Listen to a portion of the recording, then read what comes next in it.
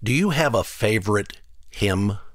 People have asked me that question through the years, and how do you choose? So many wonderful hymns through the years that God has used in my life to strengthen my faith, to remind me of what's true, to point me in the right direction.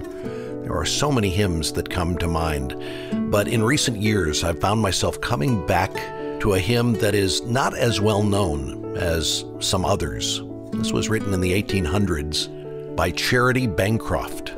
The hymn is called "Before the Throne of God Above." And the verse I really like, the one I come back to so often, is the second verse that says, "When Satan tempts me to despair and tells me of the guilt within, upward I look and see him there who made an end of all my sin. Because the sinless Savior died, my sinful soul is counted free. For God, the just, is satisfied to look on him and pardon me." What a great reminder that in Christ there is no condemnation. That's what Romans 8 tells us. There is no condemnation for those who are in Christ Jesus. And yet we experience the accusations that come from the enemy. He's known as the accuser, and he continually reminds us of the reality of indwelling sin.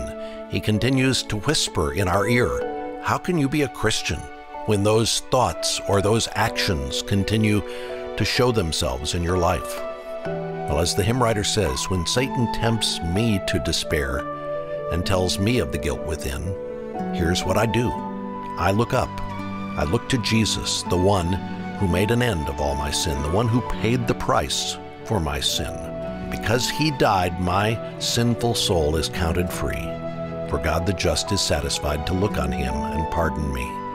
Of course, the hymn goes on. It says, "Behold him there, the risen Lamb, my perfect, spotless righteousness, the great, unchangeable I am, the King of glory and of grace. One with himself I cannot die. My soul is purchased by his blood. My life is hid with Christ on high, with Christ my Savior and my God." If that's your testimony this morning, when Satan reminds you of your sin, point him to Jesus and say, "He took care of it. There is therefore now no condemnation for those who are in Christ Jesus."